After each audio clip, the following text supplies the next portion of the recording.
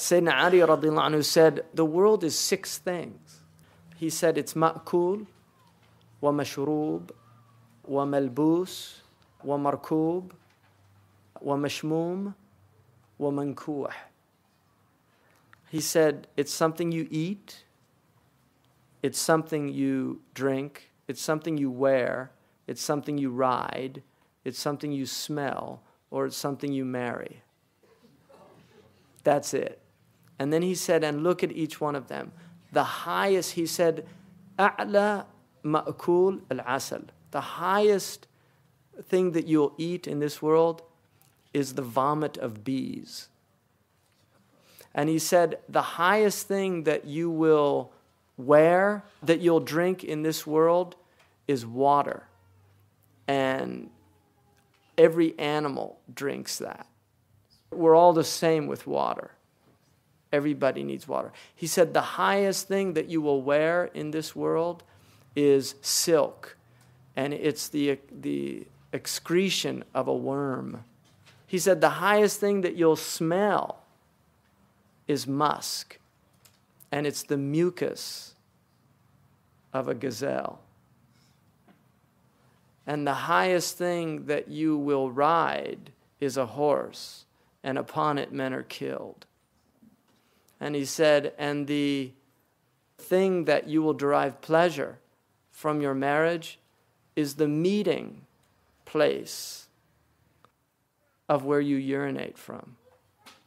That's it. So he said, don't get depressed about that. It's just, when you put it in that perspective, it really doesn't warrant being too depressed about. And now look what this, كَمِثِلِ غَيْث.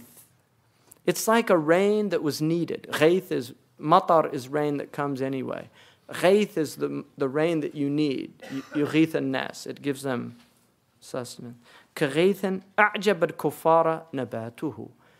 It astonishes or it delights the farmers, because kuffar also means farmer in Arabic. Kafir is the one that covers the earth over the seed. And so the farmer is the one who covers the earth over the seed. The kafir is the one who covers the truth with falsehood. That's why he's a kafir, because he's covering over the truth with this falsehood. He'll make the truth look like it's evil. He'll make it look like it's bad. And they're called, the Greeks called them sophists. And Socrates despised them because he said they make the worse appear to be the better cause. And they did it with language. So, أعجب الكفار نباته ثم يهيج. So if you go out there and just look. Take a drive up, if you have an afternoon or something on a weekend, take your family out to Muir Woods or something like that, and just look right now how extraordinary all this green is. It's so beautiful. And the Burda talks about when the Prophet raised his hand, sallallahu alaihi wasallam, and the rains came down, and the hills were turbaned with green silk. And you look out at these hills now, the Oakland Hills, as you pass by, or if you drive down here. Look at the hills. Just look with your eyes. If you're driving, keep your eye on the road. But look out and just think about that they were all dead, and now they're brought back to life. And the eye is delighted by that vision. But that is the nature of the world, because it's not going to last. In 6 weeks, it's all going to be dead again. It'll be yellow. And that's why Allah says that that's the nature of the world. كَمِثِلِ غَيْثٍ أَعْجَبَ الْكُفَّارَ النَّبَاتُ ثُمَّ يَهِيجُ فَتَرَاهُ مُصْفَرًّا. And then it dries up, and you see it yellow. And this is a beautiful Quranic nuance here, is that Allah says, ثُمَّ يَهِيجُ فَتَرَاهُ مُصْفَرًّا. That after that, some time elapses. Thumma is after time elapses. Yahiju, it dries up, yajifu. Fatarahu, fa, and then you see it. And this is the thing about it, is the fa occurs after a little bit of time. It's ta'qib, it's just immediately after. But the thing is that sometimes you don't notice. And so you'll see that it becomes musfarra. It doesn't say thumma fatarahu يَصْفَرُّ, you see it becoming yellow. No. يَهِيجُ فَتَرَاهُ مُصْفَرًّا. It dries up, and then you notice that it's yellow. It's no longer green. How did that happen? I mean, it's a very mysterious thing. How did it go from green to yellow? At which point did it become yellow? I mean, it's a very interesting phenomenon. This is a fuzzy logic question. At which point was it no longer green? Because it was green, and then it turned into yellow. And it's a very strange phenomenon, because at a certain point you suddenly notice it's all yellow. And a little bit before that it was green. And so Allah subhanahu wa ta'ala says, ثُمَّ يَكُونُ حُطَامًا, and then it's blown away in the wind. وَفِي الْآخِرَةِ عَذَابٌ شَدِيدٌ. You see, I mean, these are signs. Think about this. I mean, are you that much more significant than a blade of grass? That's my creation too. And it worships me. It doesn't disobey me. And I dry it up and turn it into hutam, just blown away in the wind. Are you that much more significant, really? I mean, that's a question. وَفِي الْآخِرَةِ عَذَابٌ شَدِيدٌ وَمَغْفِرَةٌ مِنَ Allah. From Allah, this forgiveness that comes from Allah. I mean, that's your state.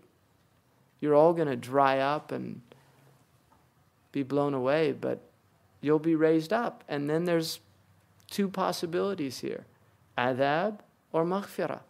And to get maghfirah, it doesn't take very much effort. That's the whole point. It's just an admittance. Just admit, I'm your Lord, I created you, don't be so rebellious. And if you're rebellious, say astaghfirullah. Right? Just say astaghfirullah.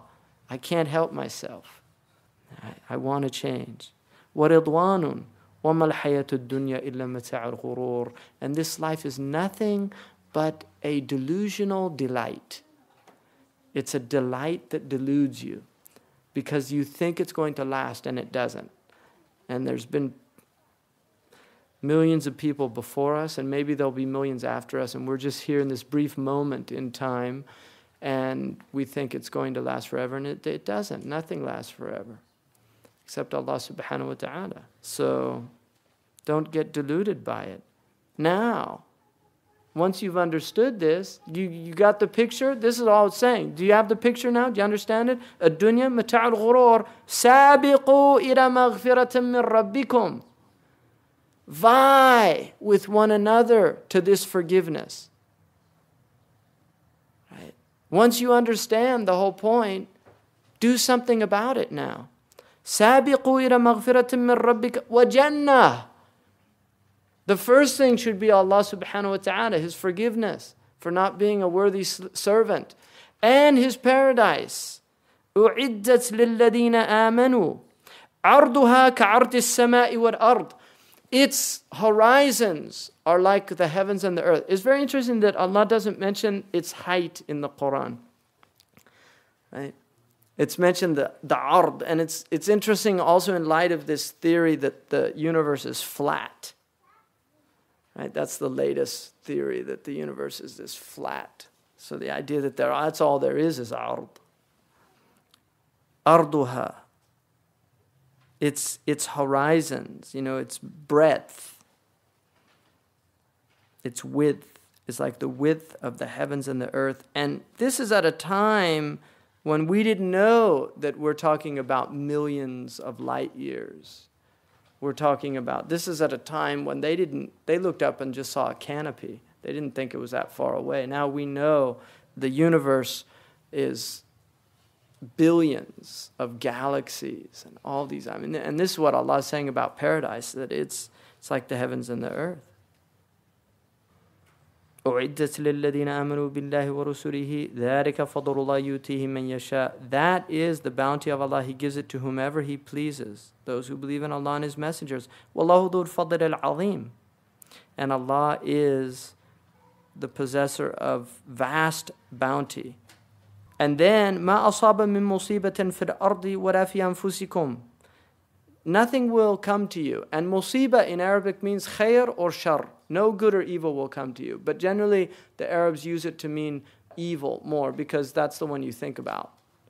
Right? Nobody ever thinks about the good stuff. It's just the bad stuff that happens. I mean, that's what they say. Good news is no news. Right? That's why, you read the newspaper, you'll get depressed. Because all they're telling you is this horrible stuff that's happening. وَمَا أَصَابَ مِن مُصِيبَةٍ مَا أَصَابَ مِن مُصِيبَةٍ فِي الْأَرْضِ وَلَا فِي أَنفُسِكُمْ إِلَّا فِي كِتَابٍ مِن قَبْلِ أَن نَبْرَأَهَا.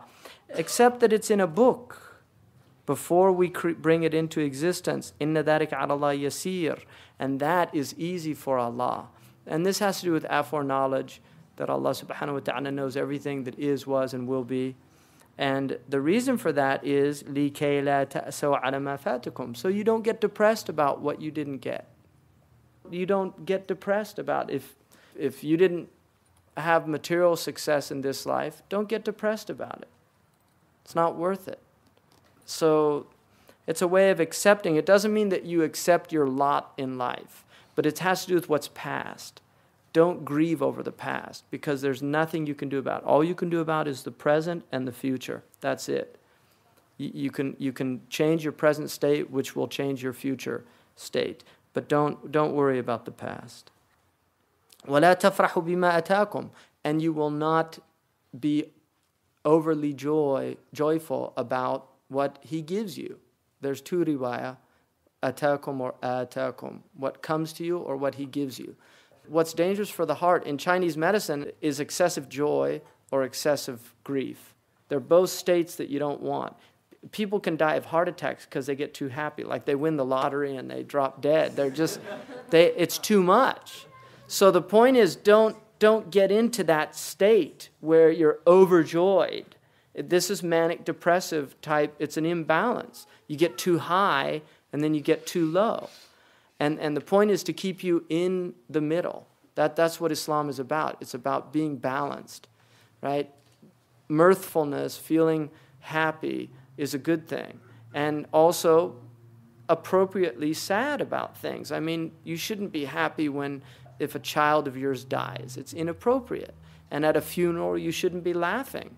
Although I've been to Moroccan funerals and they have a great time because usually it's after a long life. So I was with somebody at a Moroccan funeral and they sang the whole night, qasaid, about the Prophet ﷺ. And they were all really happy. And this person says to me, "This is a funeral?" And I said, well, they look at it differently because he had a really long life and they were happy for him. He was the Imam of the Qarawiyin. And it was like, it was a good thing. So, but the point is that you don't get too happy or too sad. It should be appropriate and within appropriate bounds. And then Allah subhanahu wa ta'ala says, وَاللَّهُ لَا يُحِبُّ كُلَّ مُخْتَالٍ فَخُورٍ. And Allah does not love. Mukhtal fakhur is somebody who's, they're always boasting about what they've done, what they have, what they've been given. Arrogant. It's arrogant boasters. It's people that really, because they see themselves as superior to other people. It's a sickness. It's a disease in the heart.